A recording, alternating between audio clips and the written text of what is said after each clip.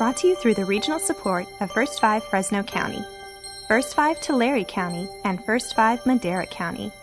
Because it's all about the kids.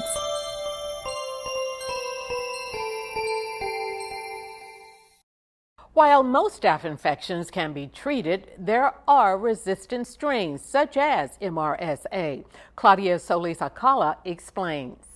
This is Fresno County's Public Health Lab. It is here that scientists like Helen Chan detect and monitor disease-producing agents which have the potential to affect the health of an entire community. One of those agents is Staphylococcus aureus. Most of the staph now we are looking at is a community-acquired methicillin-resistant Staph aureus. You heard about MRSA, which is MRSA. She will run tests and determine whether someone has a mild staph infection or the superbug known as MRSA. That means the doctor cannot use any penicillins.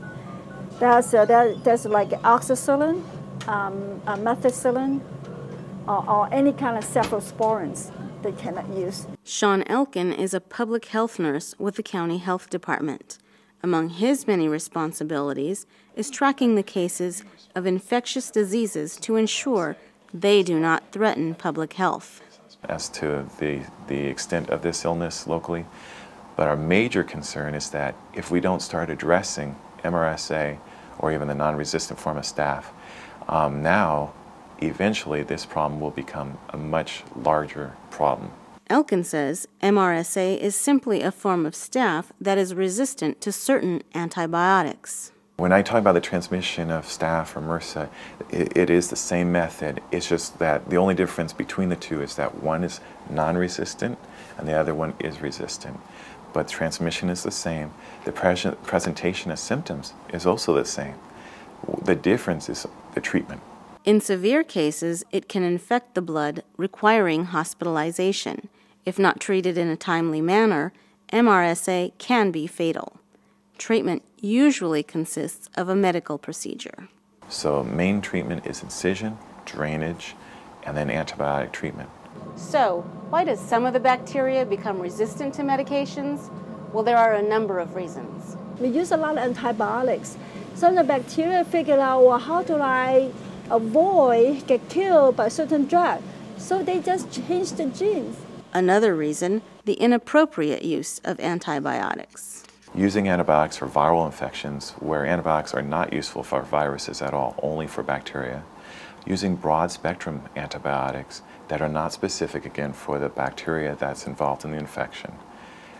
Using expired medications. And instead of seeing a healthcare professional, some people will find other, less expensive means of buying medication. They're quite often available in swap meets and marketplaces. People go across the border to get antibiotics because they're cheaper and readily available, especially if you don't have access to health care. If we actually start acting now to improve hygiene practices and do appropriate use of antibiotics, that's our best means to prevent this particular organism from becoming an enormous public health issue in the future. Thank you, Claudia. If you'd like more information on MRSA, you can contact your local health department. We'll have phone numbers at the end of this program. And the Centers for Disease Control and Prevention has a special web page just for parents. We have a link for you. Just go to kvpt.org and we'll get you there.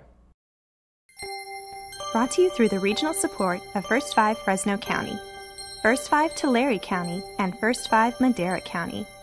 Because it's all about the kids.